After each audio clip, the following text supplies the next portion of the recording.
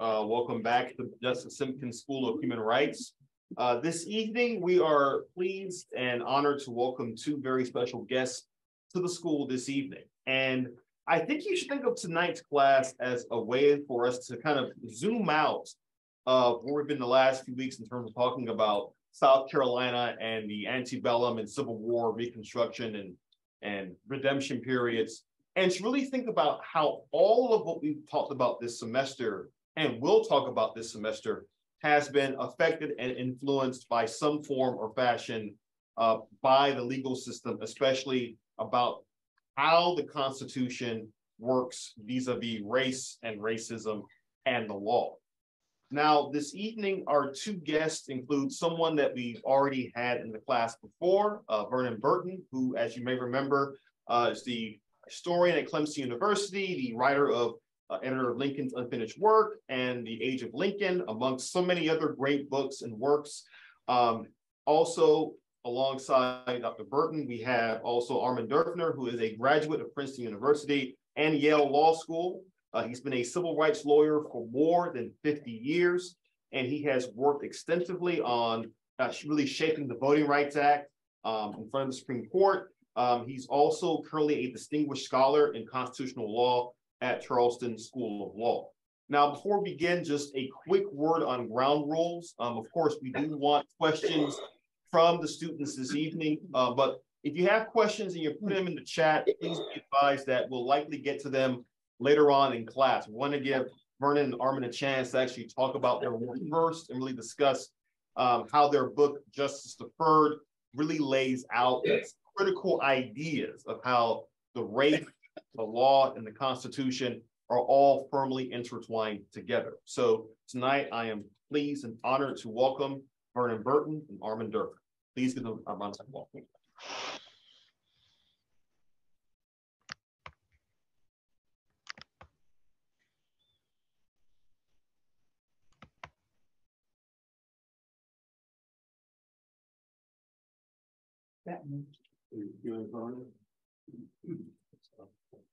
Vernon and Armand, the floor is yours.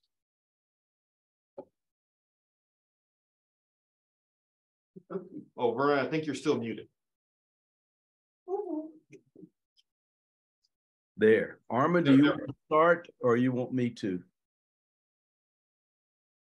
Armand's muted too, so. So Vernon, I think you start. Okay.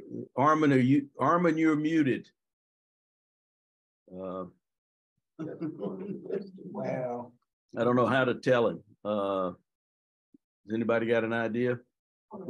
We've been there. He'll figure it out. He has to get under his desk to do it for some reason. All right. Well, I think where we should start is with the idea of the title of the book, Justice Deferred, Race in the Supreme Court. Of course, it's Justice Deferred is a play off of the great Langston Hughes poet. So we're using that deliberately. But the second part I find a little awkward, and that is race and the Supreme Court. Now, what we're trying to do is we've actually done the history of race in the United States before there's United States, right through the confirmation of Amy Coney Barrett in 2021. And we've used the Supreme Court as a focal lens to look at that changing history of race over the years. Armand, do you know you're muted? I think he's getting it now. Okay, but one of the good. But one of the awkward things is for us using the term race, because I certainly don't believe there's any such thing as race. Scholars will tell you it's a social construct, whether you're a genetist looking at the Genome Project, or whether, and as paraphrase Lincoln, my ancient faith, or even better, my mother taught me from day one that all people were created in the image of God. There's no such thing as race. And yet we have racism. And one of the things Armand and I struggle with, how does that come about? And one of the things is, I think probably the most important thing, is that the court system in the United States defined this term race. So they struggled with it. And it gets almost hilarious. If we have time, we can talk about it a little bit. But what we know is that the system, the judicial system defined particularly, at least initially, there were sort of three groups, that is whites, meaning Europeans, African Americans, and indigenous people. But they use that term race, and that creates racism, and it includes the Supreme Court. And it has a lot of implications about how we got to where we are now and the issues that are there and the way you look at United States history. I'm going to turn it over to Armand in a minute, but we always say, at least I do, that I do not believe that a historian could have written this book. And there hadn't been a book written like this before. There are a lot of books on Brown v. Board or the Amistad case or Dred Scott, but to do the whole sweep of US history looking at race. And I also believe, and Armand usually confirms this, and law school professors we speak, that no lawyer could have written it. This really is a book written by a civil rights attorney, a legal scholar, and a historian. And we think in one voice that's readable. That's what we were trying to do. Armand, you want to add on to that? I've been I agree. In fact, people have asked us, well, which parts did you write and which parts did Vernon write? And I think there's no way to separate them, because one of the, I think we were successful in this, largely, frankly, because of our wives, especially Georgianne Burton. We kept sending drafts back and forth and back and forth. So it was not like I did part of it and then Vernon added something, or he did part and then I added. They went back and forth and back and forth. So the lawyer's work and the historian's work are really melded in there together. And I'll just say this, I'm especially happy that we're here at the Modjeska Simkins School. I knew Modjeska. That's how old I am.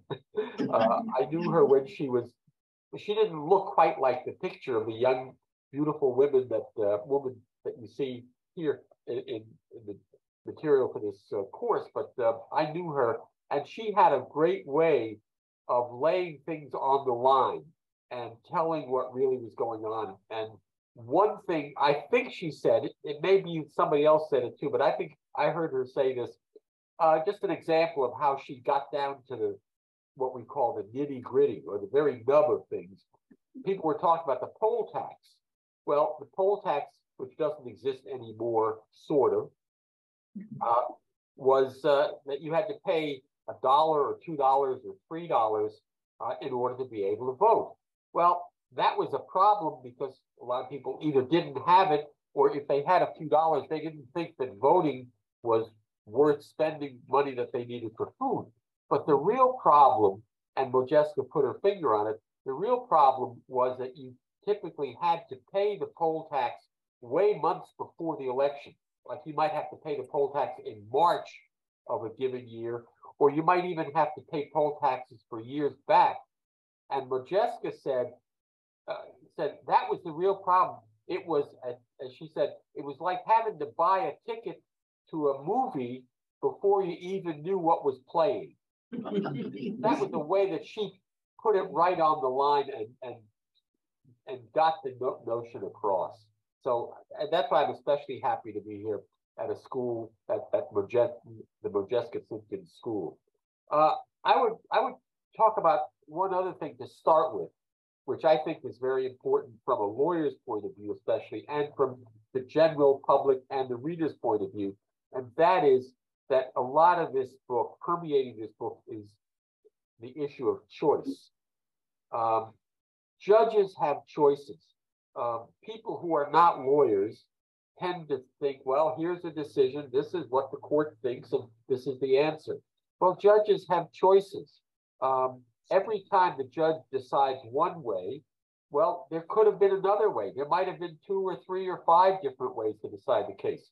So judges have choices, and they make their decision in line with those choices. And those choices might be their legal philosophy, it might be their political philosophy, it might be their religion, it might be their personal taste, it might be they like certain people and don't like other people.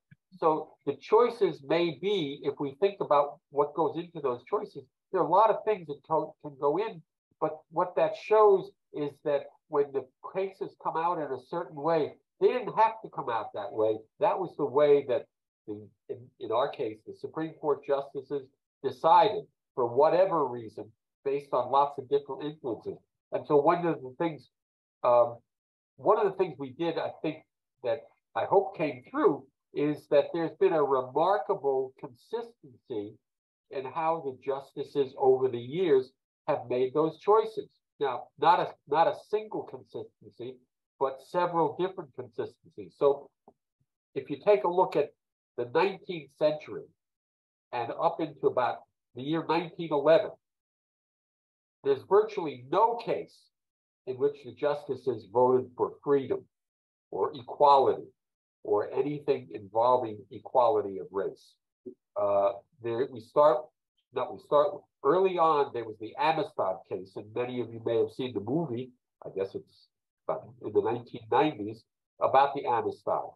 And that was a case in 1841 where the Supreme Court did vote for freedom. It voted to free Africans who were on a ship that was a slave ship. The Supreme Court voted with ringing words of freedom on their behalf to free them. Well, if you read again, there's virtually no case for the next 70 years in which the Supreme Court voted for freedom or equality or the interests of any race other than white. The Supreme Court voted against Black people, against red people, against yellow people, against every color except white. 1911 literally was the first time the Supreme Court turned around.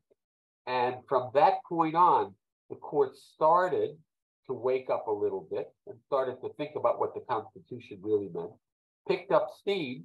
By 1954, you have the decision in what some people call Brown versus Ford, but Vernon especially, and we too like to think of it as the Clarendon County case, Briggs versus Elliott.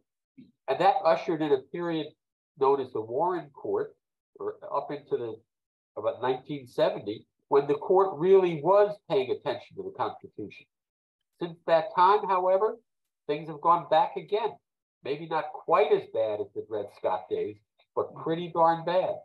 So we've tried to paint a picture that tells a story that is not a hodgepodge or a jumble of different pieces of facts, but tells a story that brings to life, we think, the lives of the people involved, the reality of the Supreme Court, what our Constitution can mean and should mean, but what all too often it has meant something different.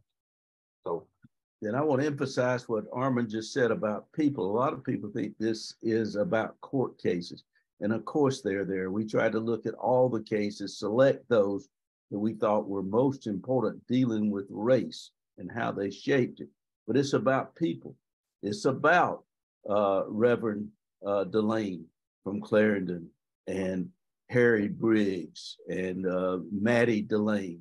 It is about people. And hopefully if we have time, we can talk a little bit about these people, the people who brought the cases, the attorneys who argued them. And of course, especially people who are resisting, but it is a lot larger with the Supreme Court people. So it's about people. And I'll just do one thing. I don't know if we have any particular thing. You're welcome to ask us any question. You'll never hurt my feelings. You might Armand's. Or complain. Since I have been his friend for some 40 years, he probably can't be insulted any more than he's had to put up with that.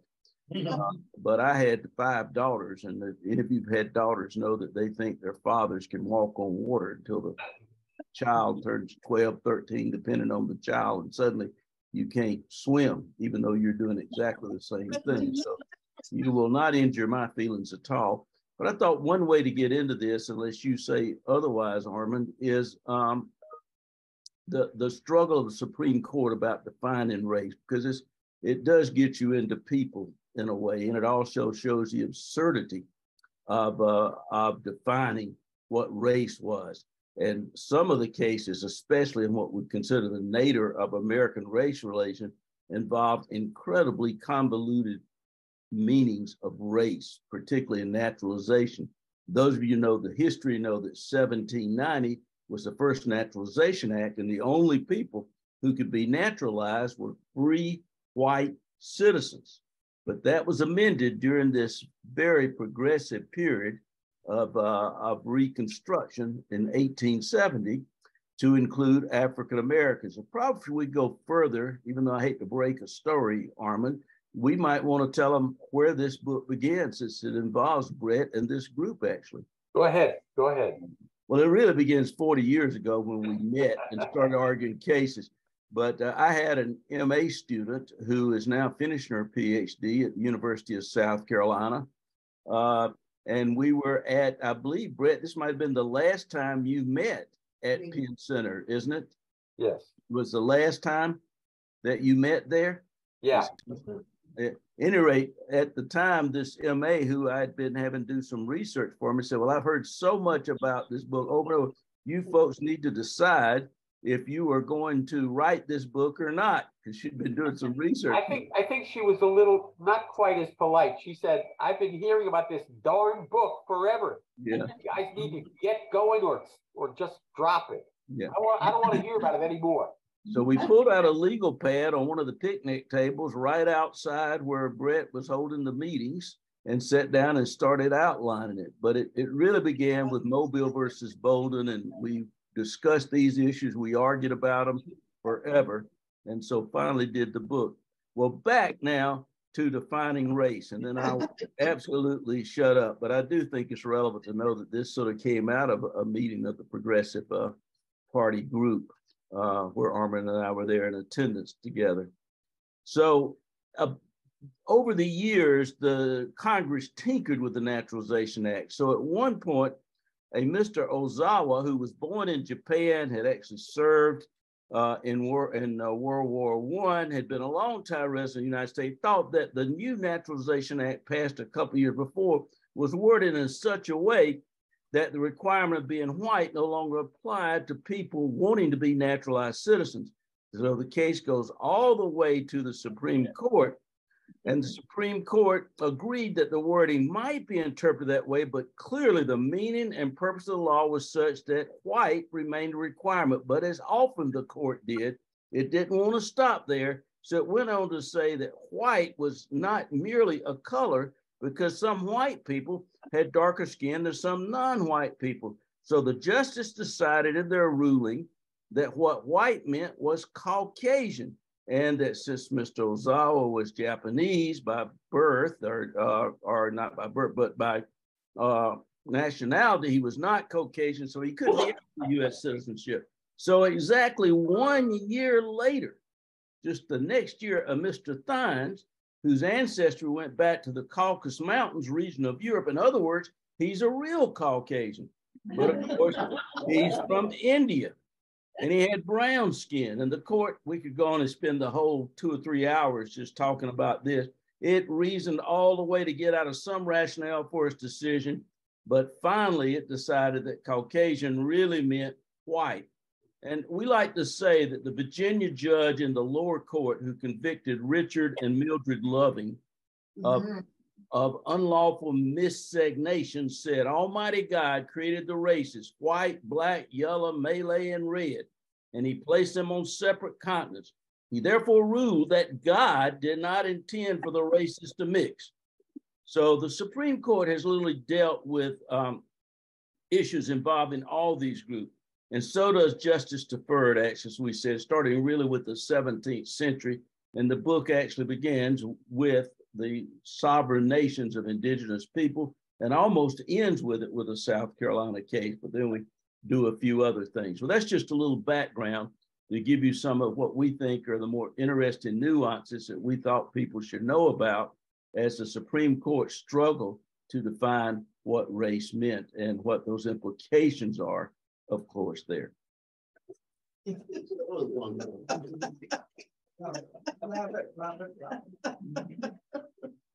Okay. You want to pick up there, or? Well, let me add one more thing. Let me come back to the issue of choice, because that also goes through from early times to late times. And well, for example, in the conclusion, we talk about the fact that if you look at the Supreme Court today, those judges, they place a lot of emphasis, for example, on the Second Amendment. They say, well, the Second Amendment seems to mean you can carry guns of almost any kind.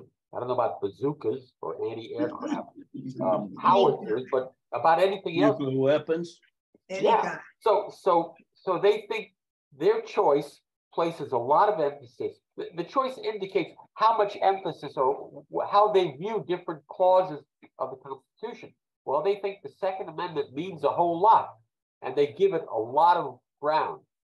They think the First Amendment, freedom of religion, goes a whole way. They've said a corporation can have a religious view, and therefore the corporation can exercise its religious view over its employees. So they pay a lot of attention to those clauses. Well, if you're making choices, you would think that if they really cared about the Constitution, they would pay a lot of attention to the 13th, 14th, and 15th Amendments. 13th ended slavery and was designed to end the badges of slavery. The 14th created equal protection, due process, etc. The 15th said you couldn't deny or abridge the right to vote on account of race. So those amendments came out of a horrible civil war that this nation fought. So you would think this court would pay a lot of attention to those amendments. They don't. So when they say, well, we like the freedom of religion and we want to put the religion in the public square, and we like people carrying guns because the Second Amendment says it, it seems anomalous that at the same time they are giving short shrift to the 13th, 14th, and 15th Amendments. But that's one of the things we wanted to point out, that when the justices make these decisions, those are their choices, and we want to hold them to account for those choices.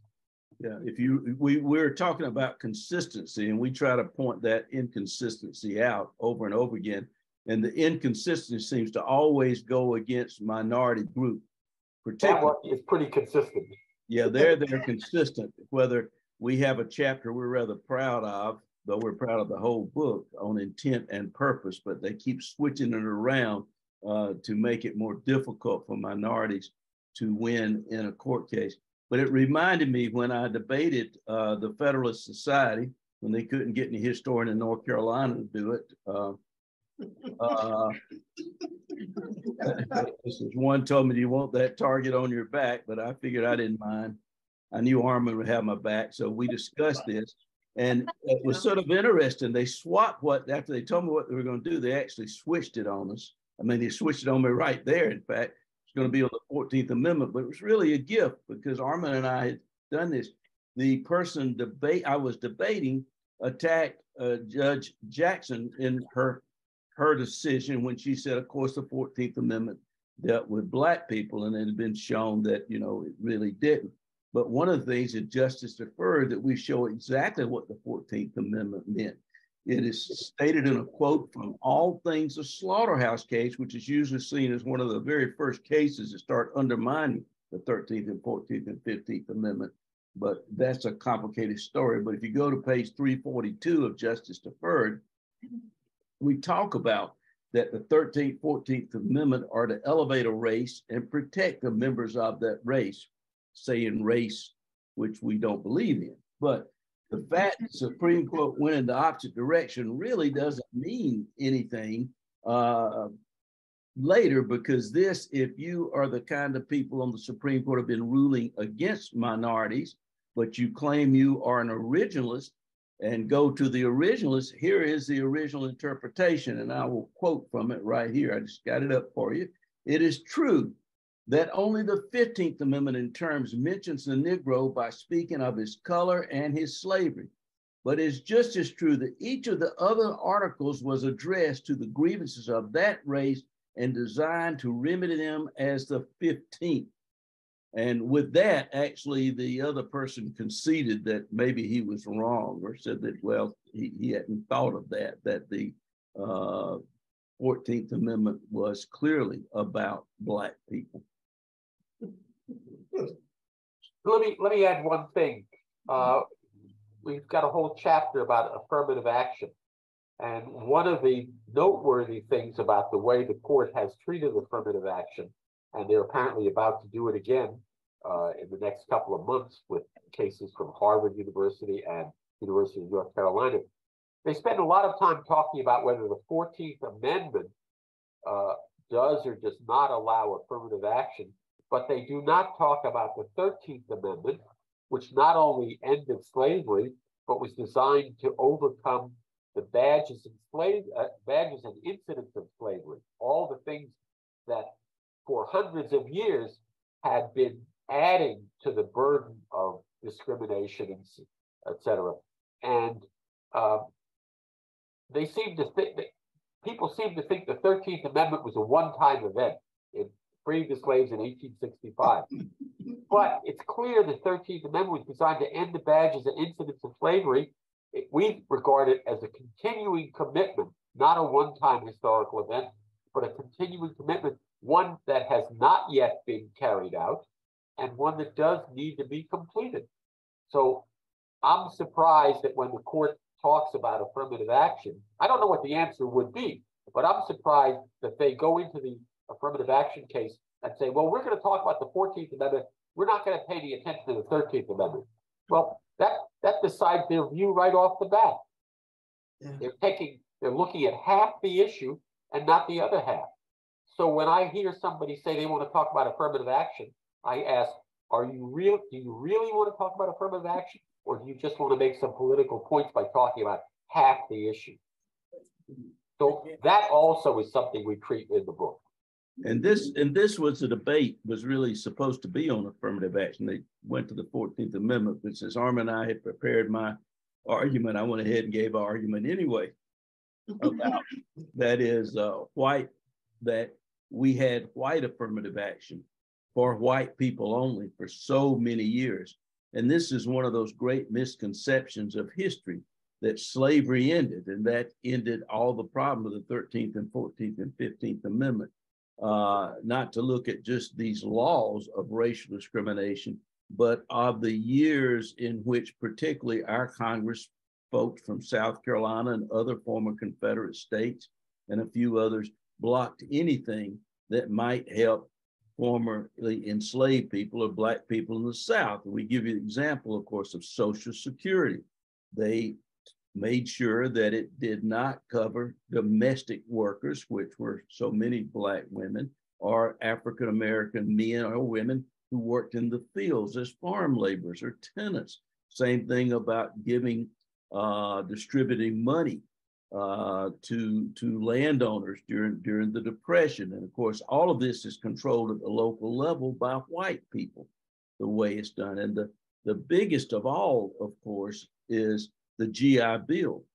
So that when my father-in-law got out of the service, he was able, in fact, to get his college degree, and he was also able to buy a home with the veterans loan in an area which we found out later was a sundown town that did not let Black people into it. He probably knew it. I'm saying that when I researched it. And his home equity just grew and grew and grew. He was able to send his 4 children, including my wife, to college. And following that intergenerational wealth, that's just one example. We know that African Americans in the South, if they could go to college, they had to go to a historically Black college, which would have been South Carolina State or a private. And I love historically Black colleges, don't misunderstand me, but particularly at that time and even today, except for the rare few, they don't have the networks or the library and the kind of things that will help you later. Vernon, let me ask you a question. Yes, you sir. talk about some, we always, we talk about the South and segregation, et cetera, but you referred to a sundown town, which is a town where Blacks were not allowed to live. basically they had, if they came into work during the day, they had to leave by sundown. What state was that in, Vernon? That was Illinois. It was mainly Illinois. most sundown towns. There are very few in the South. There's a few in areas of Appalachia like Alabama, but most of them were in the North. Yeah. And reasons for that is, of course, people wanted Black people to work for them in the South. So they didn't want them to leave. But you bring up the point too, of course, is where we spend some time on redlining covenants where African Americans, even if you were a veteran, could not buy a home. And those were state government and federal government rules and enforcement. So they were involved in that situation as well as buying a home. So where most African American veterans are able to buy a home, it did not increase in equity. So we do, as a lot of other scholars have, to look at what really matters. Is the ratio now about 1 to 1.5 in terms of the wage gap between African Americans and whites, Armand? Isn't that right? But it has hardly changed. What really matters is that intergenerational wealth. And that's almost the same as it was 20, 30 years ago, 10 to 1. And that's how we got there. And one of the things you have to show is that the state is involved, and the state was very, very involved in that affirmative action for white people only. It began well before Bakke, and it only gets people worried when they see that it is going to involve Black people, and very few of them in the first place. I think we've talked enough. Yeah. Isn't it time for other people to start speaking up? Oh, this is great. And I think one thing I want to do very quickly is address a question that's already in the chat. First off, there's a question from Herb Frazier, which goes like this. How successful do you think the upcoming effort will be to rename Brown v. Board of Education to Briggs v. Elliott? When you say upcoming, I'm not sure I got that. The upcoming effort, what? Cecil Williams is very much leading an effort to get Brown v. Board changed to Briggs v. Elliott. I can tell you what I do. I just write Briggs v. Elliott / Brown v. Board these days. I think letting people know about it probably more important than naming it, though I certainly support that we haven't quite figured out how it got changed. Armand, you want to give that history? I've talked so much. No, I'm going to let you do that, but I want to mention something else, which is, there were 5 cases. Briggs versus Elliott was a case that began about 1947 in Clarendon County. And it was the first case that went to the Supreme Court. It went to the Supreme Court 3 times, and they kept pushing it back because the Supreme Court wasn't quite ready to deal with segregation. They had been working on separate but equal and try to make it really more equal. But the next step would have been segregation. And that was challenged in Briggs versus Elliott. And so it came to the court, I think, in 1951, and the Supreme Court wasn't ready. So they sent it back to the lower court to look at it again. Then it came back in 52. And by this time, there were several other cases. There were from Virginia and Washington, D.C., which was a segregated town, and Delaware, which was largely segregated. There was also one from Kansas, Topeka, Kansas. And that's Brown versus the Board of Education of Topeka. And everybody thinks that part of the reason the Supreme Court gave it the name, or said, we're going to name all these 5 cases after Kansas, was to take some of the emphasis away from the South and show, and to maybe take some of the vitriol away. But it also is useful, and I agree it would be appropriate to keep on referring and call it Briggs versus Elliott. But I'm going to speak up for one of the things that should be kept in mind, that Brown versus the Board of Education of Topeka, Kansas, shows that the problem was not just a Southern problem, it's a nationwide problem. And if you looked at the news, as I was looking at it just before I came on to this program tonight, a young black That's right. boy, 16 Yep. years old, was Right. shot in Kansas Right. City, seriously shot. He's alive. I don't know how serious his wounds are. They're apparently very serious. He was shot because his parents sent him to some house on 115th Street in Kansas City, and he mistakenly went to 115th Terrace, apparently rang a bell at the wrong address, and a white man shot him. So we got, that's all apart from the question of guns and all, but it shows that we do have, that the country as a whole has been implicated in this. It may have started in the South where we had plantations and lingered longest in the South, but whatever we did in the South, we have certainly exported it to the rest of the country too. I'm sorry to get on that high horse, but I disagree a little bit, because this is the case that Thurgood Marshall argued it was beginning. And I have spent a lot of time, have found no smoking gun evidence, but a lot of us believe that James Burns, who had been on the Supreme Court, you see in our book quite a bit, who was, never finished high school, out of Charleston, South Carolina, little Irish Catholic, marries up, becomes an Episcopalian, ticks off his former Catholic sort of buddies. He's a congressman. He's the go-between, in fact, to older Ben Tillman. Then he becomes a senator, described as a Cardinal Richelieu of the Senate. And that's when FDR appoints the Supreme Court. FDR really wanted him to be his vice president instead of Harry Truman, but he actually gets Burns to come off the court and sort of run the domestic country at the time. He's sort of called the president or the czar there. And then with Harry Truman, he becomes secretary. He comes back to South Carolina to be governor for one reason, and that is to stop or save segregation. So there's a lot of us think there's probably something going on there, because he had a lot of friends on that court and a lot of influence. He also, one of the great things about this story is he hires the greatest lawyer who has argued before the Supreme Court. If I'm not mistaken, Armand, he's won more cases Supreme Court than anyone, hasn't he? Davis, he's run for president, and he's against Thurgood Marshall. And Armand and I like to say about Thurgood Marshall, he won cases that were incredible, that no one thought he could win at the Supreme Court. He almost always won. Then he gets on the Supreme Court, he's on the losing side almost all the rest of his life. Well, let me add one thing. The one thing I want to add, one thing about Jimmy Burns, which is maybe a pretty high point in the book.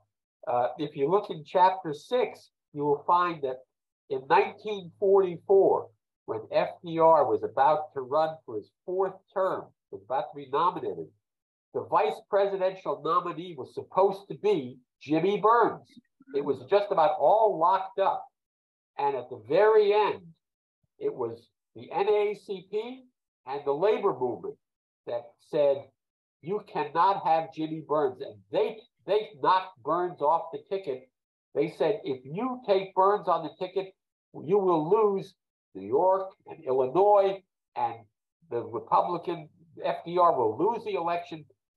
It was Walter White of the NAACP and Sidney Hillman of the CIO and Congressman Bill Dawson of Chicago, African-American congressman.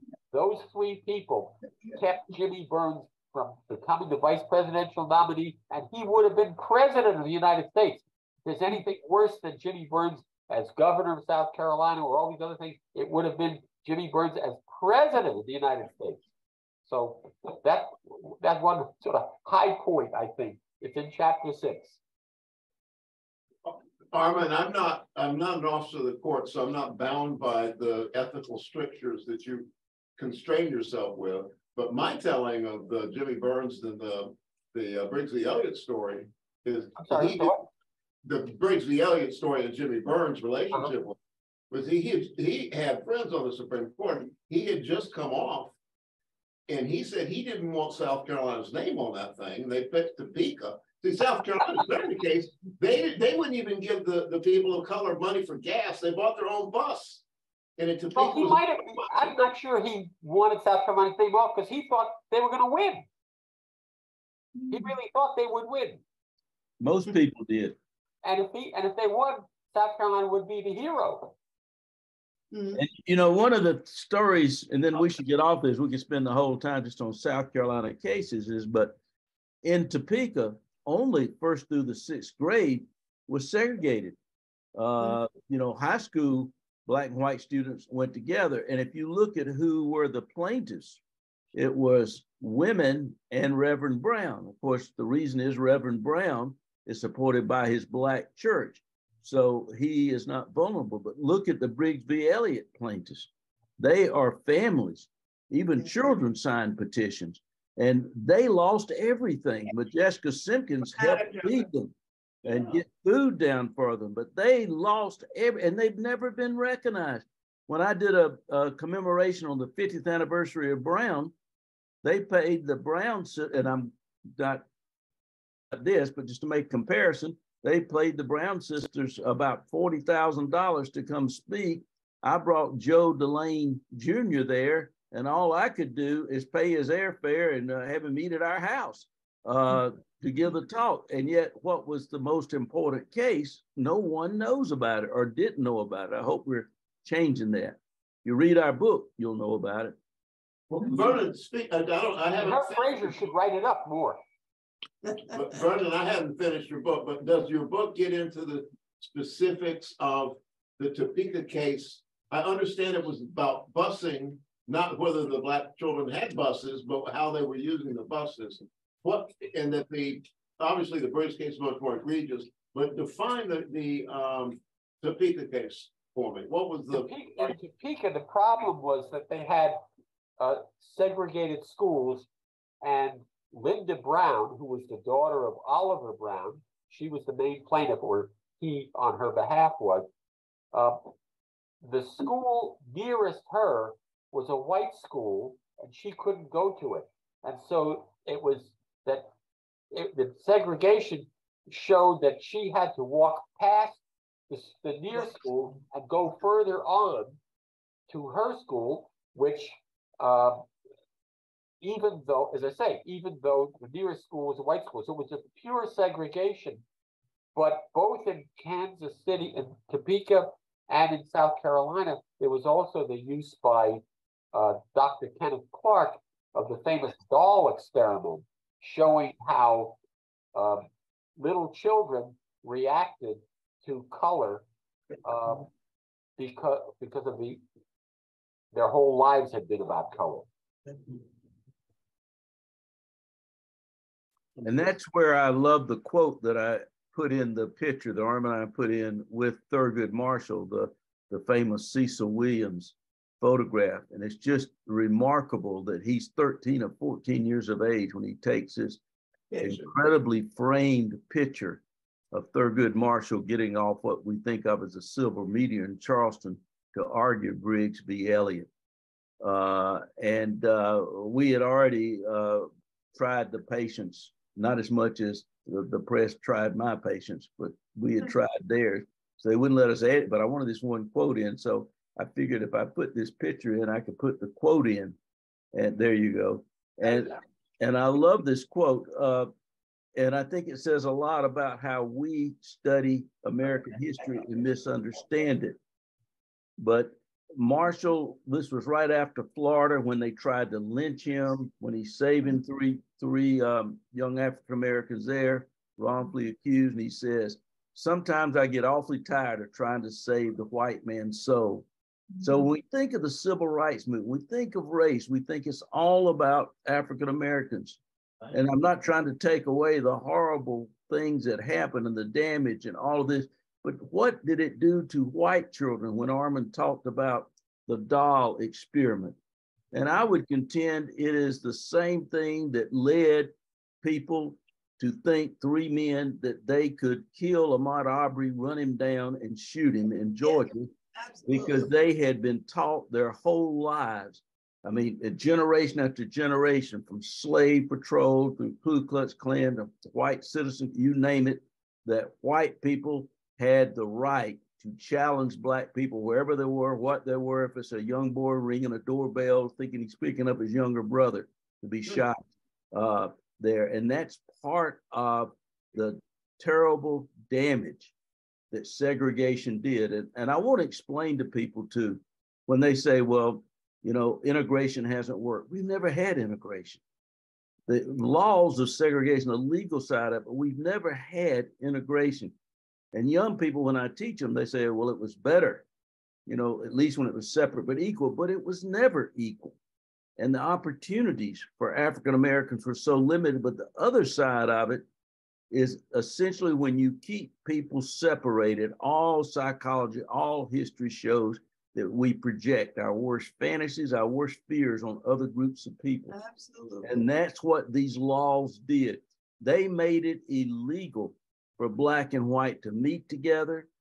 They made it illegal for black and whites to work in the mill together, which is why poor whites at least had jobs when the farming was failing, but African Americans couldn't even work there. So it's why Penn Center was so important. It was isolated, and that's where people could go to and not be seen, to meet together to try to get America's better angels moving in South Carolina and other places at the time. Vernon, one of your comments reminded me of something. You were talking about how the segregation laws sometimes were pretty far-reaching or crazy. The city of Greenville, South Carolina, had a city ordinance that came up during the sit-in movements. It was a case called Peterson versus City of Greenville that we talk about in Chapter 8. And the city ordinance there was that black and white people had to be in separate rooms, in lunchrooms or cafeterias, unless they could be in the same room if they were a certain number of feet apart at separate tables, and as long as the dishes and silverware had to be washed in separate dishwashers or separate sinks. Much has changed. You know, we could do a whole session just on South Carolina, and then I will shut up for sure, Armand, I promise. But South Carolina and Clemson is the reason, I think, has got away with murder in terms of their reputation. It is so important what happened in South Carolina historically. But when people think of the civil rights movement, they think of Mississippi, they think of Alabama.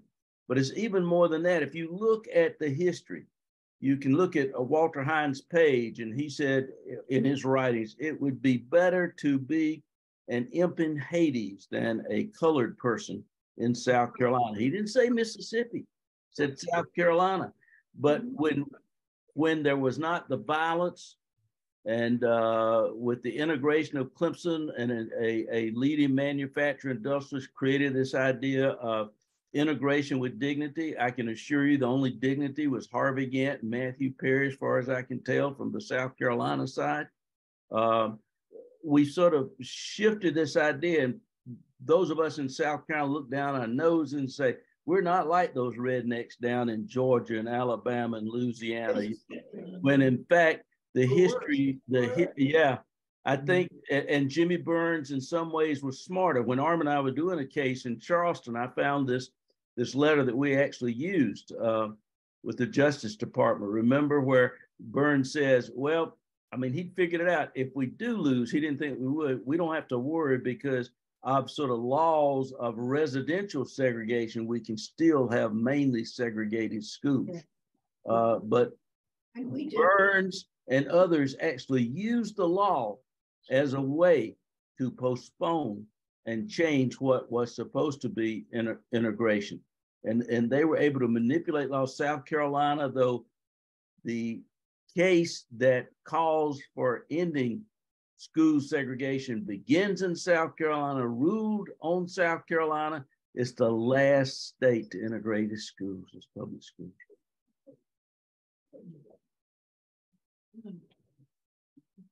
I think this is a lot for us to digest. I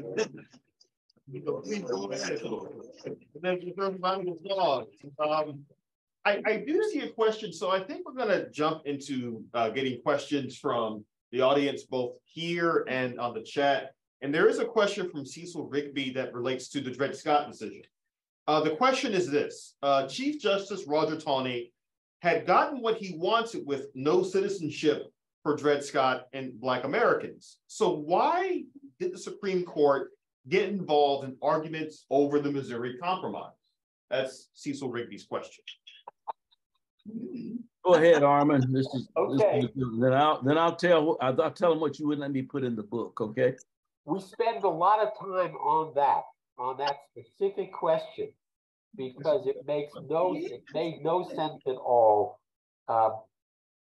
The majority, well, it was perfectly consistent. The fact that they went out of their way to decide a question that they had no jurisdiction for, no business deciding, it is perfectly consistent with a principle that has been used throughout our history. And that consistent principle, I'll take a break. It was also the principle used when Congress blocked Merrick Garland from even being considered for the Supreme Court in 2016 on the theory that you can't pick a new justice during an election year. And then 4 years later, and Merrick Garland, that came up in the spring. I think Justice Scalia died in February. Merrick Garland was named in March. I think we did the days in the book. You can look up the actual number of days. Right. Okay. But in 2020, when Justice Ginsburg died, I'm sorry, what? When Justice Ginsburg died, 195 days. Okay, great. She died just before the election, and they went ahead. It's not inconsistent at all. It's consistent with a great principle of government, not just American government, all government. And the principle is, if you have the votes, you don't need to explain anything. Right. So, but yeah, the short answer is that the Supreme Court, in fact, when they looked around and had the votes, what they really wanted to do was end the Missouri Compromise. Because what was going on at that point was bleeding Kansas. There were all kinds of fights about Kansas and Nebraska. They had just been fighting about California and New Mexico, and the southern states wanted to make sure that they could carry slavery everywhere. And the Supreme Court, having 5 slaveholders on it, was bound and determined to make that political move. So in fact, that was a much more important issue for the court in its political unwisdom than the question of whether Dred Scott was a citizen or not. But the interesting thing, Armand, is you might want to tell him, Tony actually thought he was avoiding civil war. This would be the case that would make sure that people at the time, of course, knew they were on the brink and they were worried about civil war. So he actually thought that. And the other thing that's most interesting to me is, of course, the laws at that time, even in South Carolina, Dred Scott, if they had followed precedent, would have been free. And also, it's not just Dred Scott; it is Miss Scott as well. That's part of the case.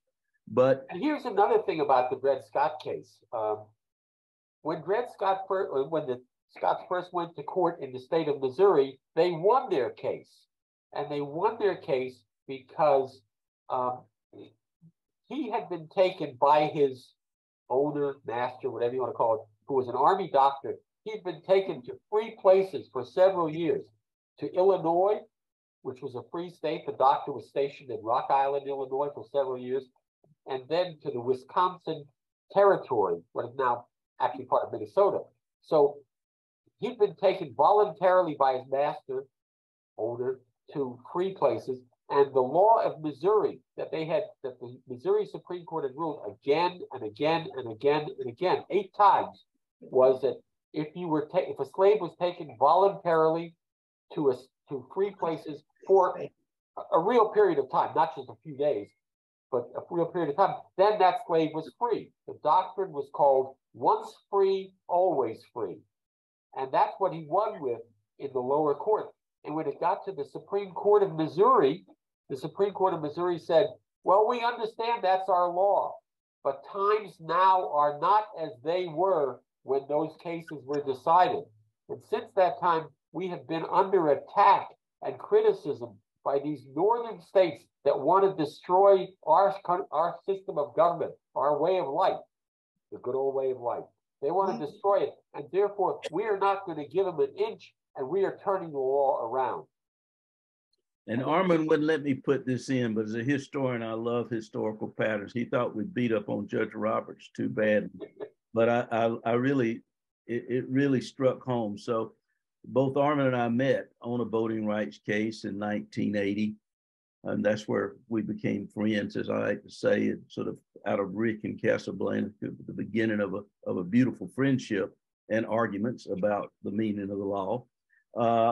But when Shelby v. Holt in 2013 really gutted the Voting Rights Act of 1965, getting rid of, well, Section 4, I guess, was unconstitutional, but meaning there's no way to enforce Section 5.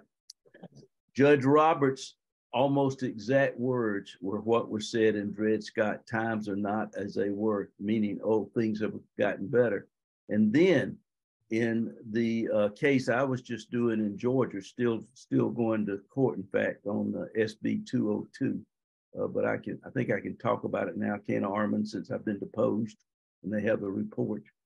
I assume I can. But I was asked by the attorneys that Judge Alito had said that times are not as they were in 1982. 1982 is when the Voting Rights Act was renewed, and Armand was one of the chief architects that earned the title of the intellectual of the civil rights lawyers, and was sort of in charge of getting that done. And he says things are not as they were in 1982. And so the attorneys wanted me to research and compare. And I said, well, Alito is right, actually. And they were shocked. And I said, it's not like in 1982 when no one was challenging really people's rights to vote. They were trying to find ways to dilute that vote, have them have as little meaning as they could by going to at large. And we are back where we were in 1898, it seems to me, with Williams v. Mississippi, where we are trying to, at least states are trying to stop people from voting at all. But I just find it very interesting that it's not as it was back then. And something we haven't mentioned that I found very interesting, and Armand probably knew it, but as a historian, the importance of reading dissents. Because we so often in history, we'll say, well, you know, Tony was a man of his time. He did not know better. I mean, it's different then. Read the dissents. They call it right out.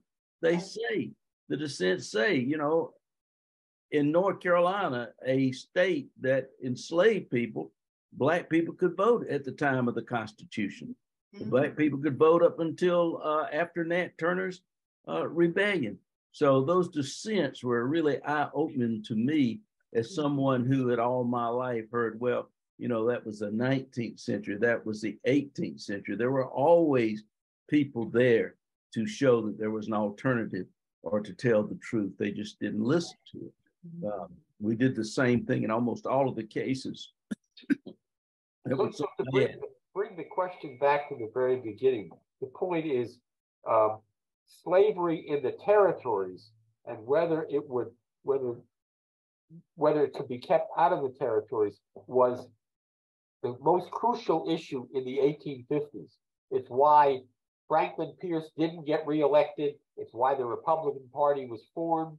It was the backdrop in 1856 when James Buchanan was inaugurated, and it stayed. And it was really the political powder keg, and that's what the Supreme Court thought it was ending instead of really beginning.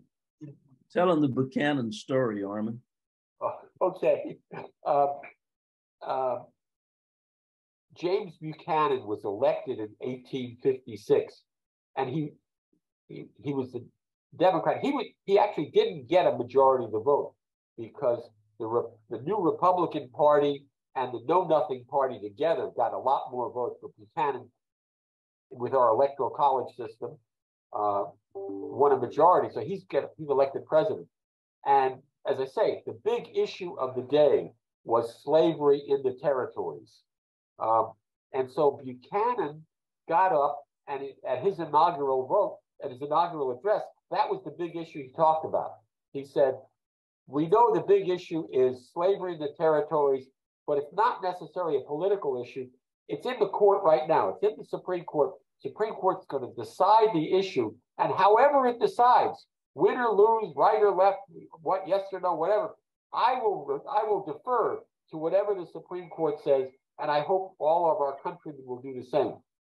Well, he was not really taking a gamble. It sounded almost, you know, he was going out on a limb, you would think, except that he had been talking and corresponding with his friends on the Supreme Court, particularly Robert Greer, who was a justice from Pennsylvania, like Buchanan was from Pennsylvania. And Greer and another justice were telling him all the time what was going on. The Supreme Court had already heard the arguments and written the opinions, and his inaugural address was March the 4th, and lo and behold, on March the 6th, here comes the Supreme Court decision deciding that very issue. And in the book, we say it's almost as if he had inside information. Well, it wasn't almost as if he had it. He had inside information. So when he went out on a limb and said, I'll abide by their ruling, whatever it is, he knew exactly what the ruling was.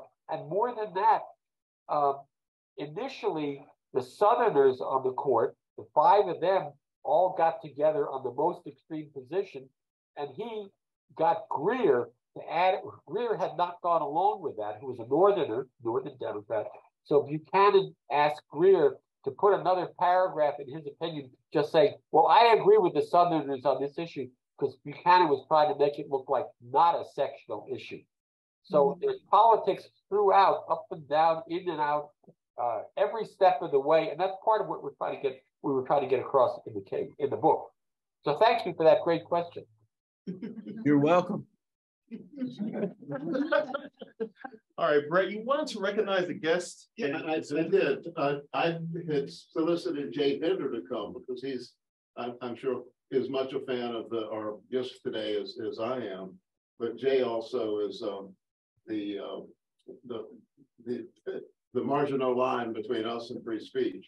And Jay has been a long-time supporter, and I appreciate his being here because we still need his help. Thank you for coming, Jay. You may have a question for our presenter today. Or not. Oh, he's laughing now, but he's still muted. Jay's I'm temporarily unmuted. We hear you. Yes, I'm here. Well, okay. I just want you to have the opportunity to say something to Armand and Vernon. They may want to know about your reportage on the Murdoch case that we. I'm thrilled to be in the same room, even digitally, with those two scholars. Well, have you been writing about the Murdoch case? And when I think of the Murdoch case, I actually think of the Murdoch boys, the Murdoch gang. You got Alex in Hampton County, and you got Rupert in Delaware. Yeah, that's right. Quite a gang together. No, I've been following the Delaware case with great interest, but I was appointed by Judge Newman to be the liaison between the court and the press in the Alec Murdaugh murders cases. And I spent 6 weeks down in Walterboro herding cats. Well, tell us something about that. Well, I sat about 6 or 8 feet away from Alec during the trial because my assigned seat was in the grand jury box on the side of the courtroom where the defense table was. And I started off looking at him thinking he was a sociopath. And by the end of 6 weeks, I concluded he was a psychopath. And the NPR reporter who was sitting in front of me turned around one day and said, have you looked in that guy's eyes? I said, yeah, there's no there. Just two blank holes in his skull. Wow. It was interesting. The One of the Judge things Newman about did a that, wonderful job. one of the I'm things sorry, about that line is that I think, from what I understand, we've all assumed that his lawyers urged him not to testify, but that he was bound and determined because he believed he could persuade anybody of anything. Well, he is a raging narcissist. There's no question about that. And neither Harpootlian nor Griffin told me that they tried to dissuade him from testifying, but I have, from a source that I believe to be connected closely with him, that not only did they tell him not to testify, they had other well-known criminal defense lawyers in South Carolina calling him, telling him not to testify. And the day before he took the stand, Griffin moved to exclude cross-examination on all of the financial crimes. Right. And Newman said, I'm not going to give an advisory opinion, but it's my belief that if you take the stand, you have no Fifth Amendment privilege that you can invoke from time to time. And I always thought that was kabuki theater to let Right. to let Murdaugh know Yes. that he was going to be cross-examined on every item of misconduct that the prosecution had entered into evidence, and it turned out to be so. I think that Murdaugh believed he could lie his way through it. And, He always had before. well, Okay, this is what we call in the court a sidebar. I'm going to return order to Dr. Green. Dr. Green? Thank you, Jay. You need to hear that. That was good. I would like to say one thing about Jimmy Burns, because his name figured prominently here, and I've heard the story too that Burns talked to his friends on the Supreme Court to keep Briggs from being the first case. And you talk about dissents. Read the dissent by Waite Waring in the three-judge panel that heard Briggs before it got to the Supreme Court. That's the roadmap for the decision in Briggs v. Elliott at the Supreme Court. He laid it out for him. But we have a sales tax in South Carolina, I believe, because Burns sold it on the basis that they would use the money to make the black schools equal to the white schools, which of course was as big a lie as any he told in politics. There was never any intention to do it, but that was the device to get us a sales tax. They actually, in '96, South Carolina built a very nice physical building, much better than the white school that I was in, but it was just because it was brick and not a, old two-story kind of house. So there were some. I actually have a friend who's an archaeologist and art historian who's been studying these schools. They have a certain name, I forget what it is, and they become sort of like Rosenwald schools as a something to be studied. Before we leave, Armand, I think you ought to tell the story of Miss Mary Hamilton. This is we got a lot of time left, but and that's worth doing. But before we do that, I want to come back to Jimmy Burns and Waite Waring and Harry Truman and all, because what you just brought up is really, we tell another part of the story about Waite Waring. You all are familiar with that wonderful book. What is it? Unexampled Courage by Richard Girdle, about the case. Excuse me. About the case that Judge Waring heard, the brutal beating to death in South Carolina, and not to death, just blinding. I'm sorry, what? Blinding.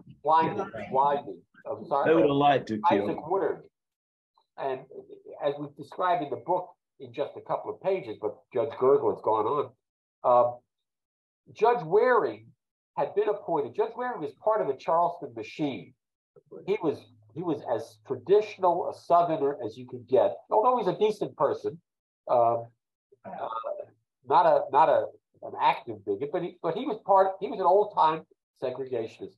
He got on the bench, became a judge. He issued a couple of small progressive rulings. He equalized teacher pay in Columbia, I think in Mrs. Simkins' case, but nothing out of the ordinary. And then Sergeant Isaac Woodard was blinded on his way home from being mustered out. This is 1946, I guess.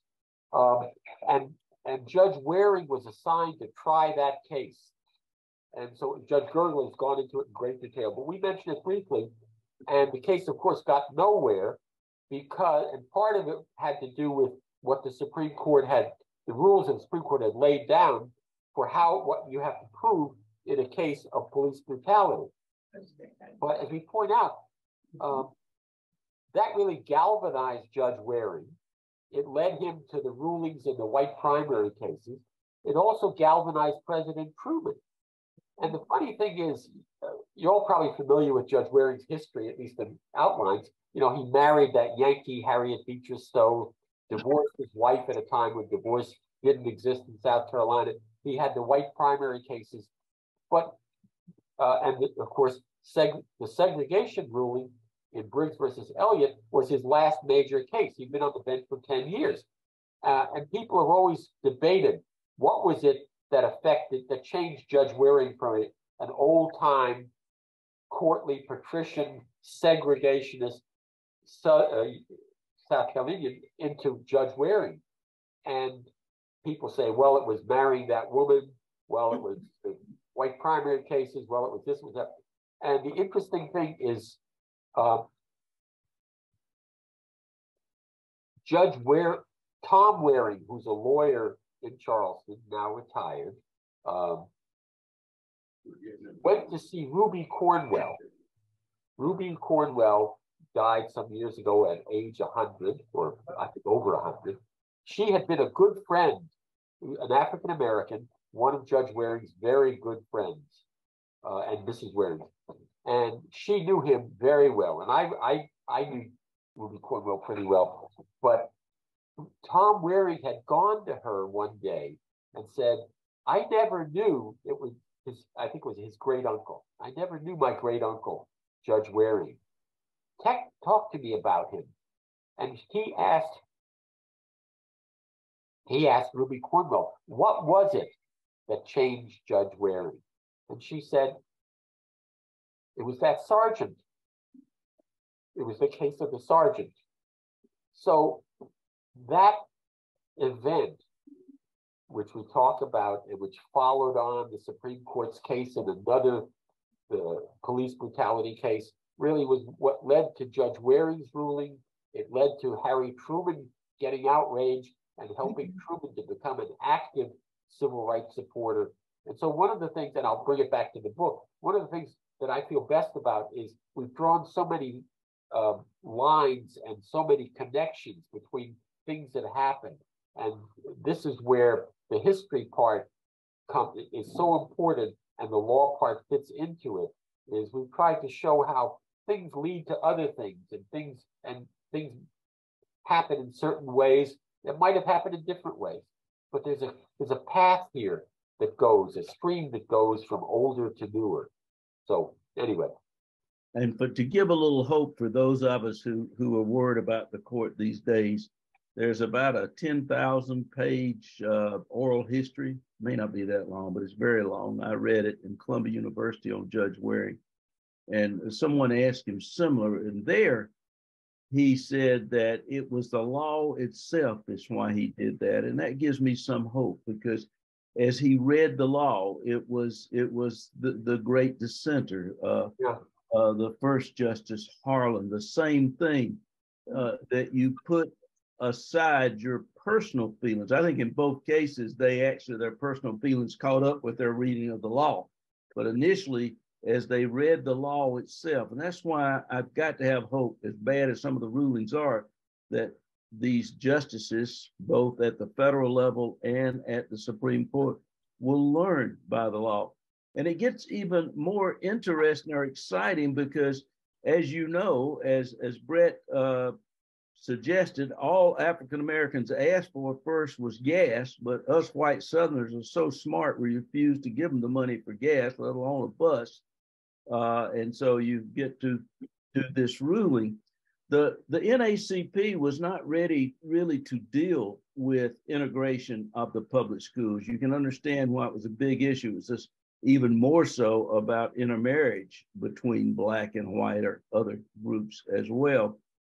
And they were starting at the graduate level. In fact, most focus had always been on the vote. It was the thing that was most important. It defined citizenship. I remember the great Dr. Mays, Benjamin E. Mays from my hometown, 96, saying about the anti-lynching law, which finally a South Carolina senator, I guess, got passed just recently, Tim Scott. But he said, I could care less about the anti-lynching law. Give us a vote and we can take care of that, to have a seat at the table. But Judge Waring convinced, in fact, the attorneys, and particularly Thurgood Marshall, to go for this with the most unlikely group. I mean, Thurgood Marshall was always worried about this little group. I think they thought they would take a major city and where there wouldn't be there would be anonymity, at least some protection for people and things. But it's this white conservative judge that says, this is your opportunity. Go for ending separate but equal. You know, that's what he actually said. And he says it'll go straight to the Supreme Court. You'll have the dissent that makes it'll be 2-1, but we'll go there. So this goes back to that it was his dissent that gives the roadmap to go forward. It was even more than his dissent. It was sort of his plan, I think, to get rid of it. And that's that great ruling, you know, that for the first time ever to say that there is no such thing as separate but equal. Vernon and Armand, you'd be relieved to know that we have a special discussion in the study guide that we've been doing for years now, specifically about that historic case where Judge Wade's told Thurman to sit down, kept telling him to sit down, and so we'll bring that up again. But it's truly a significant element. And, is there stuff there about the second white primary case of Judge Waring's? Yeah, the one where he kept asking the person that was arguing on behalf of the state questions that he couldn't answer. And Thurgood kept popping up to answer the questions. He kept telling him to sit down, and Modjeska was there. And I talked to some people that were there. They felt that, oh my God, we're going to lose. And so I don't want to let all the air out of the balloon, though. You did. Well, we'll save that and talk about it when we get to it. Dr. Green will handle that class for us. Okay. Well, Armand, tell them our part of it.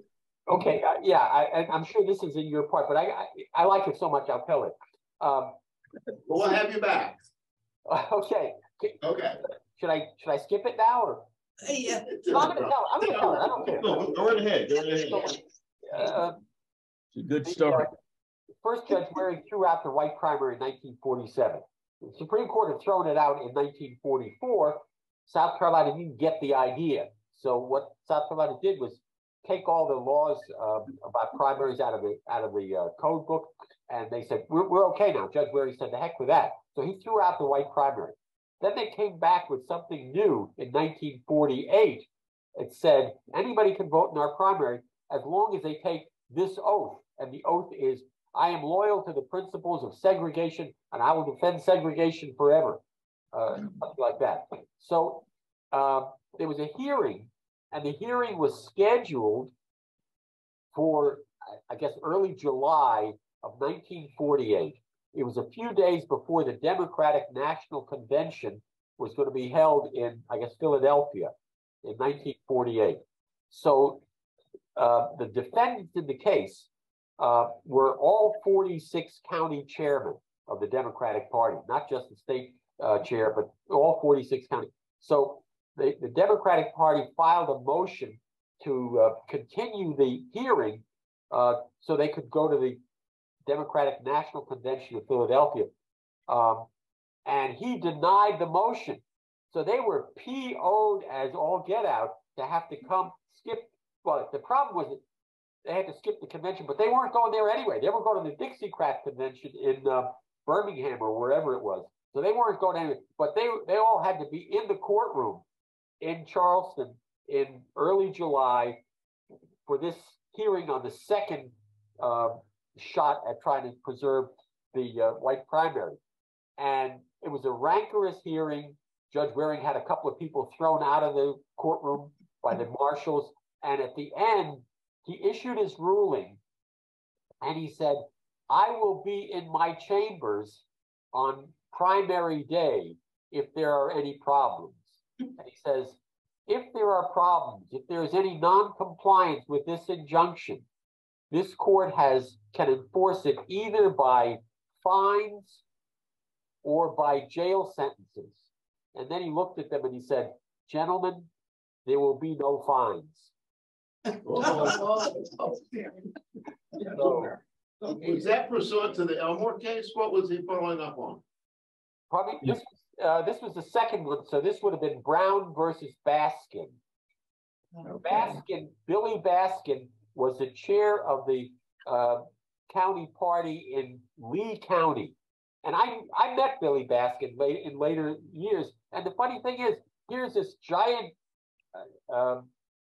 he was the chair of Lee County, and I think he's also the chair of the state party. And so he was this mammoth force. And yet he's only about 5 feet 2 inches tall, a very skinny little guy.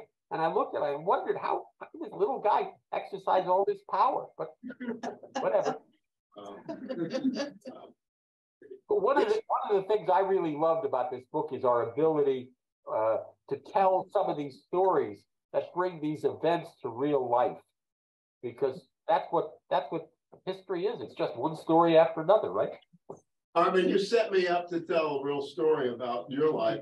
I remember running into you when Jimmy Carter was president on the mall, and I was protesting something. I can't remember what it was, but you introduced me to Jody Hamilton and Jordan, basically Carter's inner staff. But later, you took some friends of mine to Washington, D.C. when you were doing a single member district case. I can't remember whether it was Saluda County or Fairfield County, but this friend of mine told me they didn't know who you were. I mean, you're not the imposing character that your intellect and your victories pretend, not pretend, that they didn't know who you were, and you're in this rumpled seersucker suit, and you take them into the big building in Washington. And I think when James Holloway told me, he said, we went in that building and the doors were flying open and people were yelling, Armand Derfner's in the building. And you'd have thought he was a rock star.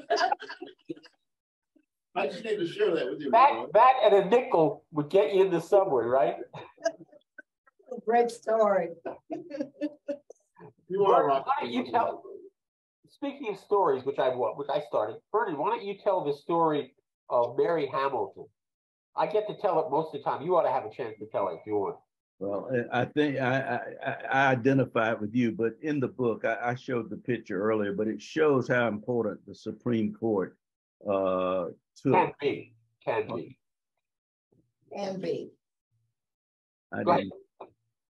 I'm sorry, I didn't hear what you were saying. Never mind. How important the Supreme Court can be. Not just how it is, yeah. And how it took a case that was for someone who had been fined, was it $50, Armand, and so many days in jail. But Ms. Mary Hamilton was a core worker, and this was an Alabama case, and she's on the stand, and I guess it's the district attorney, starts out and he says, well, Mary, and she says, my name is Ms. Mary Hamilton. And he says, oh, okay, well, Mary, tell us about, and she again says, my name is Ms. Mary Hamilton. Those of you from the South understand this, the importance of titles and how they were used as a way to perpetuate white privilege, white supremacy, that African Americans were never Mr. or Mrs. I remember I wrote published somewhere with someone in the Columbia paper, the Columbia State was fired because he used Mr. or Mrs., I believe in the 50s, with an African-American thing. And this is what this was all about. So because she refused, the judge told her to answer the question, and she would not unless she was addressed as white women would have been addressed, that is Miss Mary Hamilton. They found her guilty, fine of $50 in prison. Well, the Supreme Court take how many cases at a time? Maybe 100, Armand? Something like that. Right. And they found, out of thousands. yeah. And they took time to take that one case and they ruled in Mary Hamilton's favor. And we love to show the picture of her with her pearls on. What an extraordinarily attractive young woman she is, and the poise, and she's a core from out of Iowa and becomes actually sort of a regional core supervisor. But that's the story of Miss Mary Hamilton, and we like to use that often as an example of what we're trying to do, to show the people and the significance and the meaning that the court put on this and the civil rights movement, a simple thing of someone being called Mr. or Ms. who are African-American in the courtroom. It's part of what made the Warren Court so special. And one of the things that this book has done, I think, for those who read it, is it highlights the Warren Court. You know, the Warren Court's been sort of pushed into the background lately. It was many years ago. But I remember it vividly. Vernon does too. And I like to think we have really brought it back into the limelight as a contrast to today's non-court. And Armand, can I just tell them about my new hero that I found in this book? The Warren Court is not really where it begins. Armand talked about earlier turnarounds, but the real change came with Charles Evan Hughes. I went to Princeton for graduate school, and the greatest Woodrow Wilson scholar was there. He sat at his desk, he sat in his chair, he edited the papers, he had the same back problem as Wilson. I always suggest it might be the chair and the desk, but held the same position in the Presbyterian Church, Arthur Link. But Wilson, of course, had been a historian and president of Princeton. And he was sort of a hero to all of us. This is before we sort of started focusing on his segregating the government. But he was one of the most progressive presidents, despite his segregating the federal government in Washington, D.C., particularly for labor and other things he had done. So the person that had run against him one time for president was Charles Evan Hughes, who was sort of seen as a corporate lawyer, but those of you who read The Age of Lincoln know that railroad lawyers, corporate lawyers can be more than one thing. In this case, Charles Evan Hughes was. His father had been an American Baptist minister who had immigrated to the United States. And not to confuse him with the church I grew up in, the Southern Baptist Church, they were very good on race. And we think we figured out as we looked at him where this strong belief comes from, and also why as a historian I like him. Over and over again, when South Carolina cases went to the Supreme Court, they would say, well, the South Carolina Supreme Court said it wasn't about race, the language was neutral, so it was upheld. The bad rulings that penalized African Americans, often send them to the death or all sorts of different kind of things like that. Hughes, when he's on the court, and I believe it's the Scottsboro case. You remember the year 35. With one of the Scottsboro case, for the first time, Charles Evan Hughes says, I'd like to see the evidence. Now, no one had really thought about this before, apparently, but he gets evidence, and then they can see how they have doctored the evidence, how they have, in this case, with the jury pool, written down who was Black and who was white so that they would know not to call Black people on the jury. And it goes on and on, an Arkansas case, an Oklahoma case. So the turnaround is really with Charles Evan Hughes. And when he gets to be the Supreme Court justice, and I believe he's the first, he's on the court twice, the second time, and I believe he's the first justice in the new building, isn't he, Armand? The first Chief Justice? And they've just built this beautiful, magnificent building. And there's an Irish guard there who was following the law because remember, Woodrow Wilson, I sort of like this irony as a historian, had segregated the federal government. So the only restaurant was in the building, and some black people came in and he stopped them and he bragged to Justice Hughes. He said, you know, some black people tried to eat here, but I stopped them. So Justice Hughes said, come outside with me a moment. He turned around and said, can you read the words over this building's entrance, which of course are equal justice under the law? And he said, if you can't enforce that, I would suggest that you get a new job.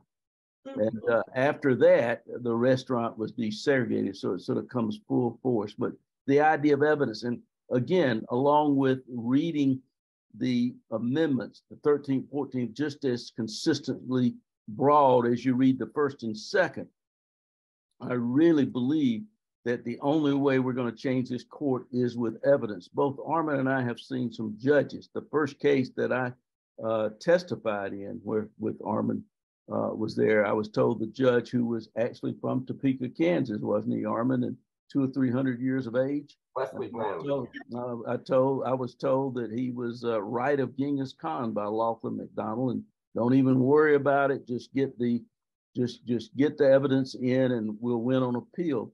He gave one of the best rulings ever by looking at evidence. And so I think evidence is so important when we get discouraged. We have to keep showing people the evidence. Either they're going to have to say, I don't care about evidence, or like your psalm that started with Alito saying, I'm using 13th century for my evidence and not looking at anything about women since the 13th century.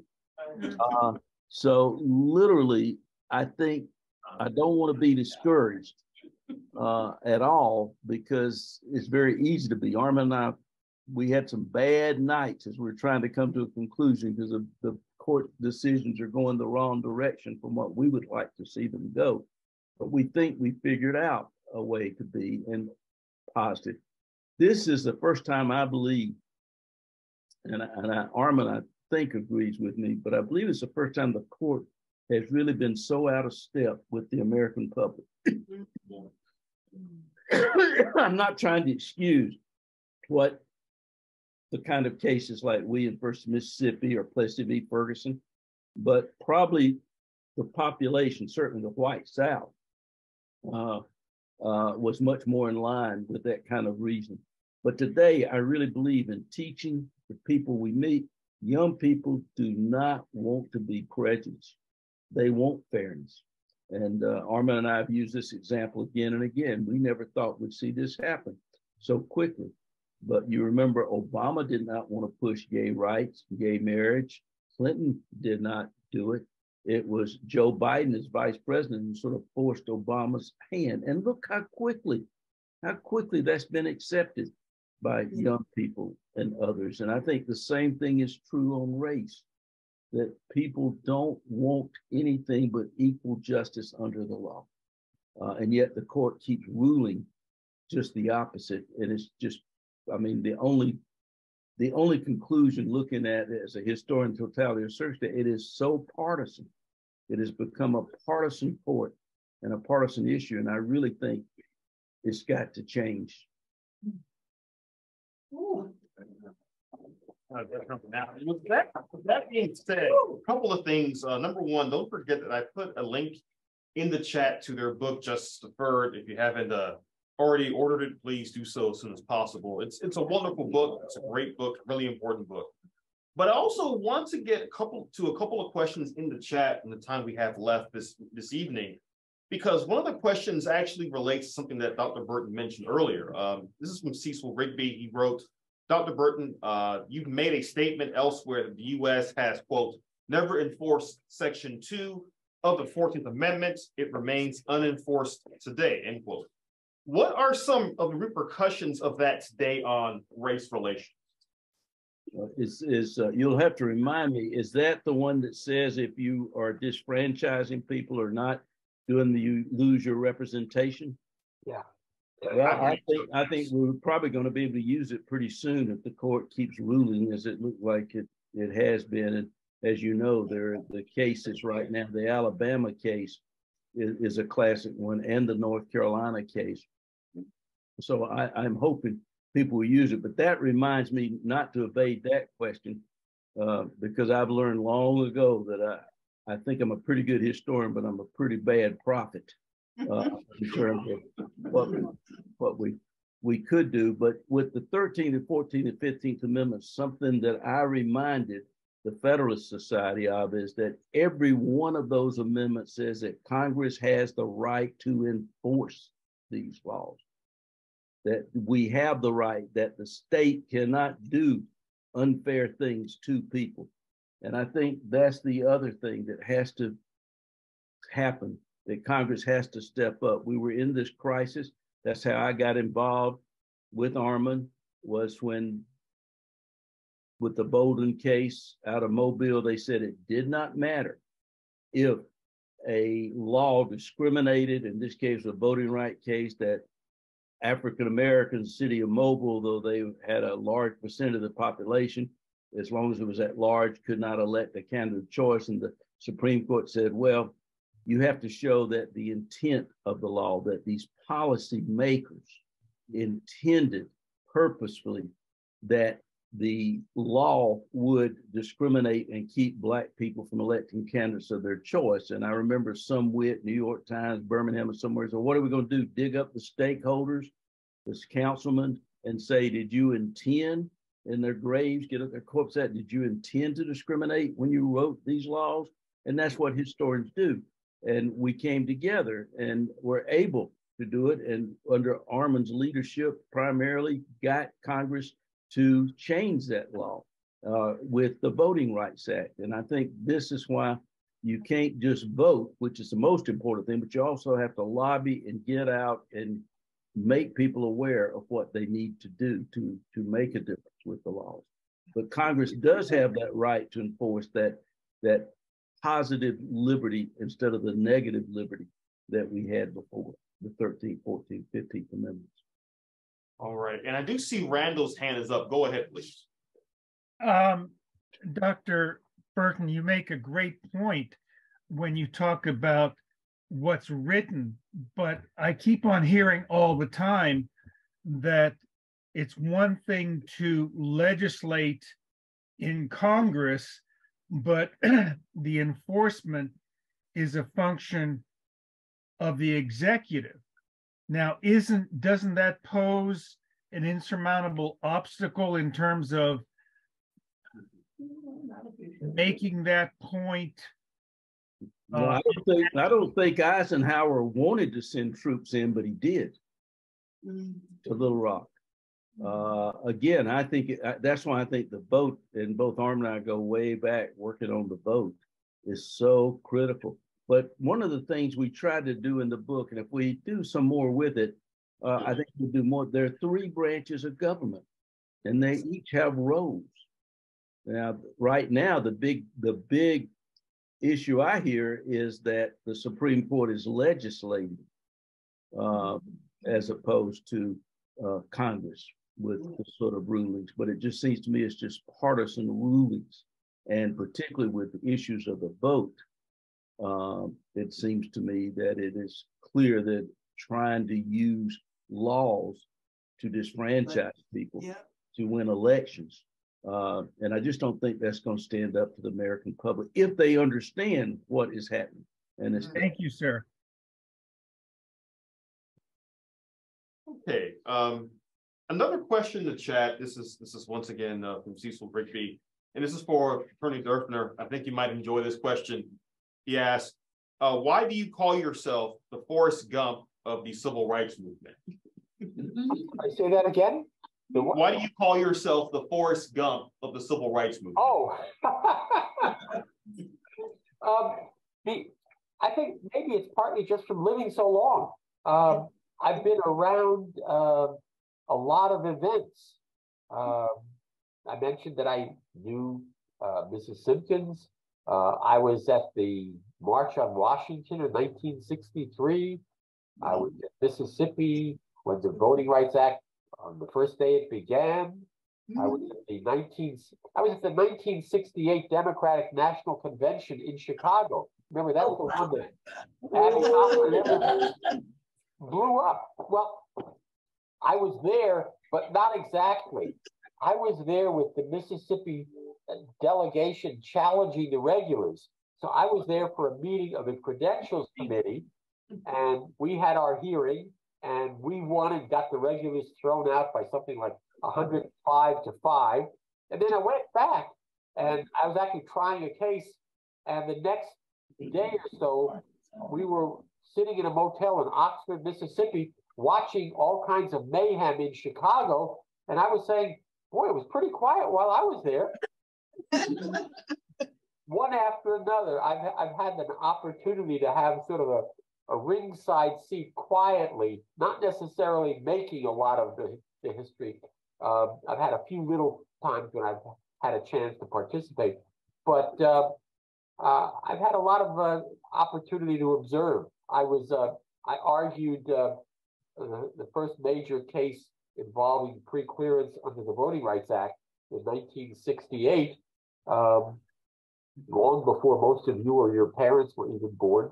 And that was an argument before a Supreme Court that had Earl Warren, Thurgood Marshall, Hugo Black, William O. Douglas, giants, a real Supreme Court. It also had Abe Fortas, who would not have been kicked off the court if the standards applied to Clarence Thomas today had been applied to him in those days.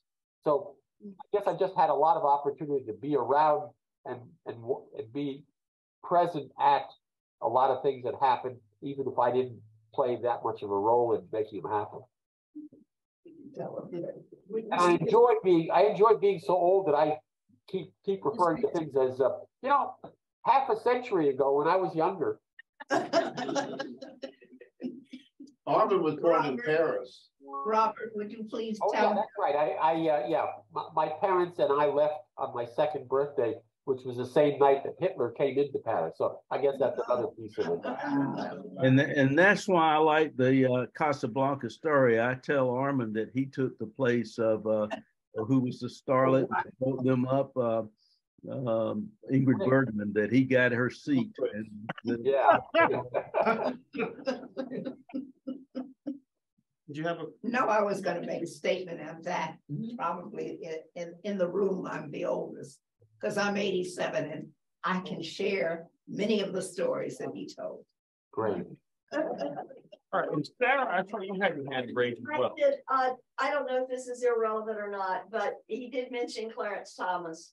As a historian, can you share with us, have we ever had anybody accused of such grift on the Supreme Court and what has happened to them?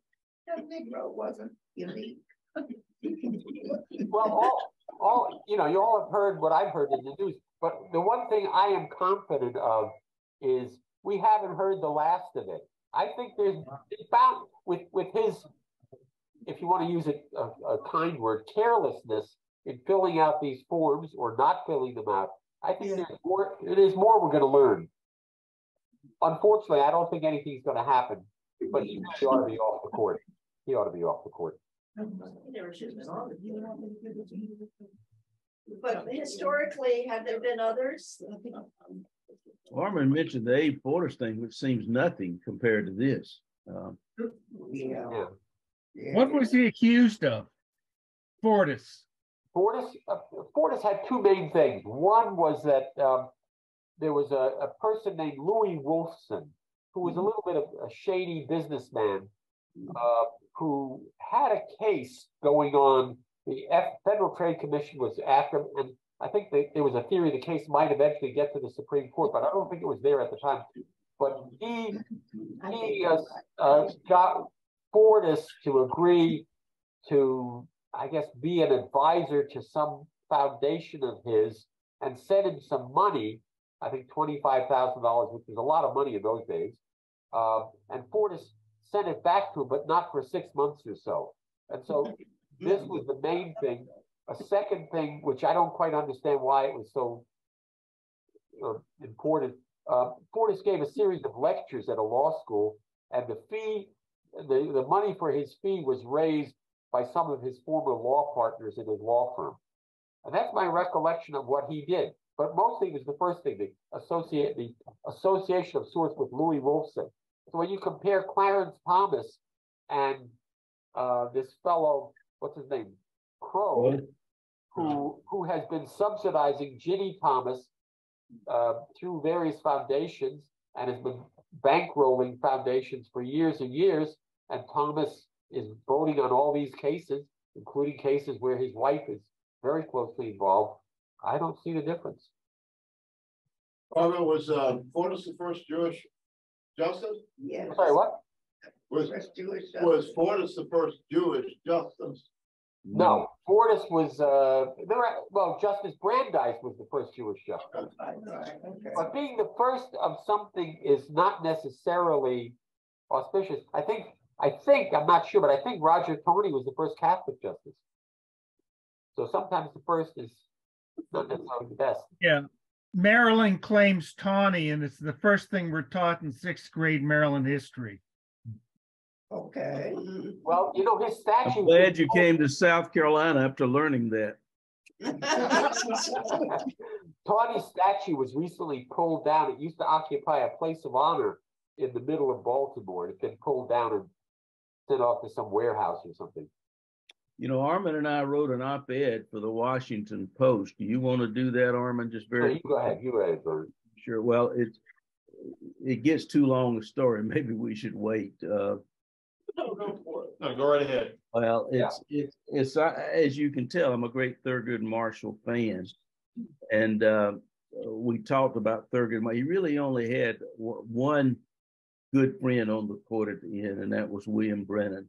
So this will strike home how South Carolina comes into all of this. 1980, of course, is the Reagan Revolution. And the person who had been chair of the Judiciary Committee had been Ted Kennedy. And whatever you think of Chappaquiddick, he was actually very good and had a good relationship both with Brennan and with Thurgood Marshall, two liberal justices. And Brennan is a very small, physically a small man, giant intellectually. And of course, Thurgood Marshall is not only a giant intellectually, but he's a huge man. Yes, very, very big, imposing. And this was reported by Stephen Carter, who was, I believe, one of the clerks for Justice Marshall. And Armand, why would Armand tell? I sometimes break up crying when I tell this story here. It touched me so much. So Brennan rushes up to Thurgood Marshall, and they're both dressed in their robes. Is it true? Is it true? Is it true that Strom Thurmond is now chair of the Judiciary Committee? And you have to know the backstory of this, because Strom Thurmond, whatever you thought of him, was actually very smart, very able to grill people. And when Thurgood Marshall, well, you disagree. Yeah. For those of us who are not super low cunning, but not smart. But he gave Thurgood Marshall the Dickens, though. Are you a communist? Don't you belong to a communist organization? Don't you work for, there was no love lost there both times for his, and the Supreme Court appointment, just very bad. So Thurgood Marshall puts his arm around Brennan, and they sort of march off their chambers together in their robes. This giant man and this smaller, physically statured man. And to me, it's like these two great social justice warriors going off to their last fights. But what happened is Brennan leaves the court. Armand can tell you that story about why that is with his, in any rate. Thurgood Marshall used to tell a lot of raunchy and racy stories. One of them he would say is he was never going to resign from the court. And this gets into an issue we see, in fact, with Dianne Feinstein now in the Senate.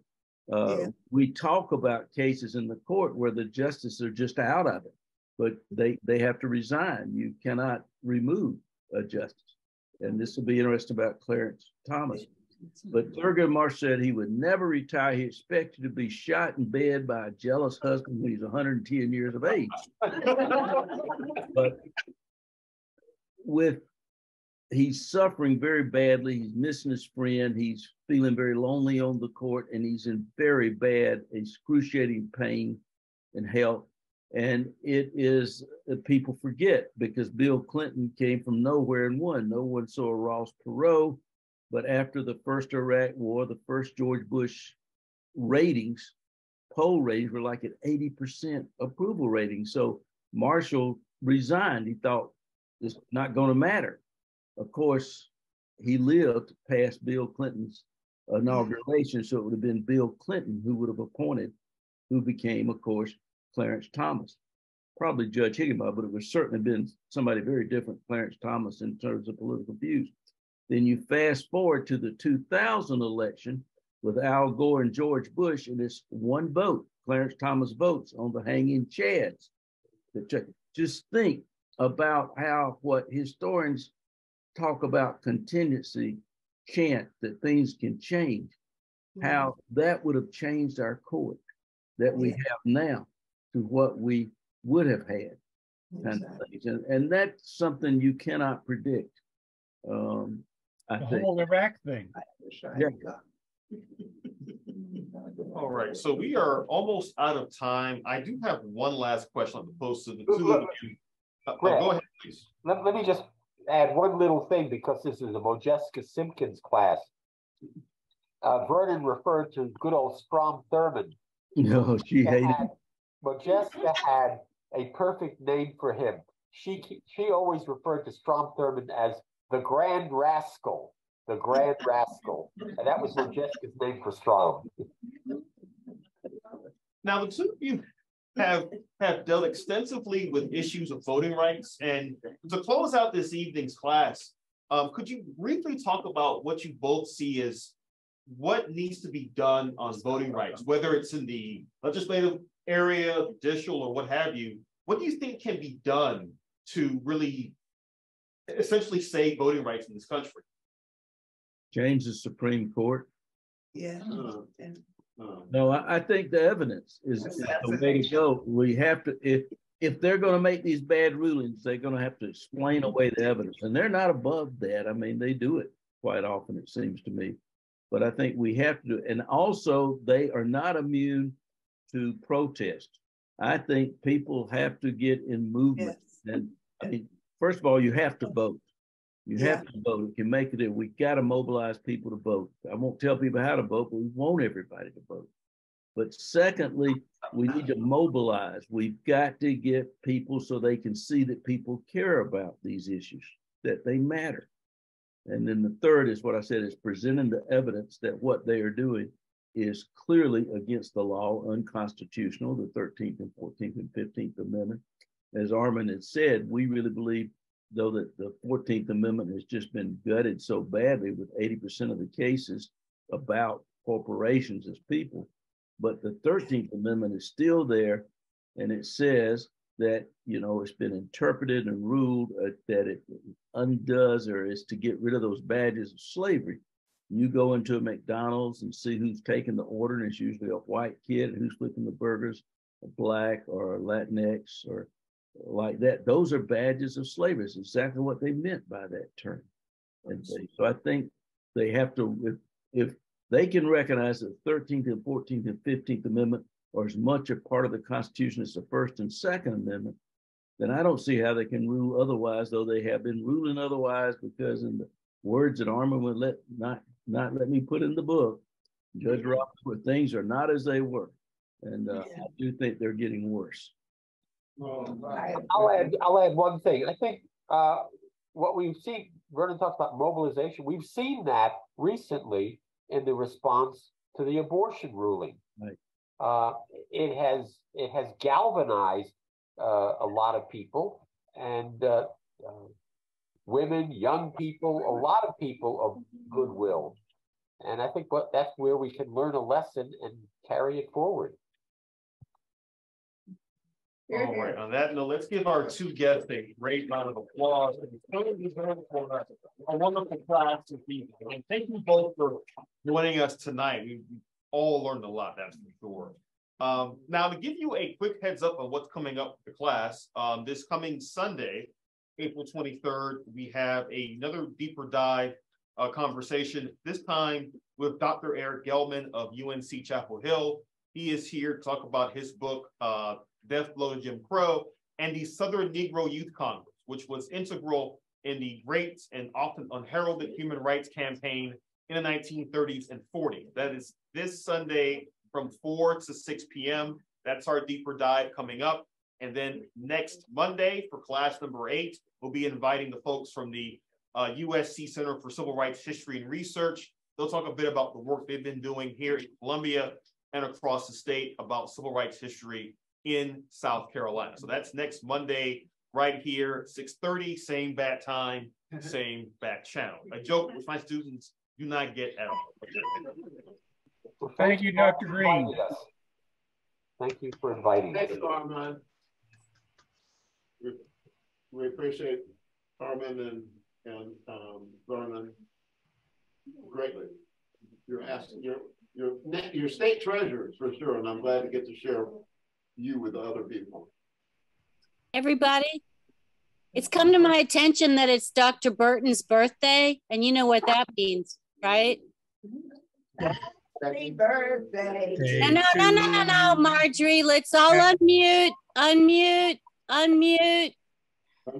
Okay. You lead, Becky. Unmute everybody. And here we go. Happy birthday to you. Happy birthday to you. Happy birthday, Dr. Burton. Happy birthday to you. I thought the Clemson tradition was that when it's your birthday, you turn a barrel of Gatorade over his head. I'm too cheap for that. I would save the Gatorade. What year was that? What year was that, Vernon? What year was what, Brett? The year we're celebrating. I just turned 76, and I was born on my own birthday, and my grandson was born on mine. So there you go.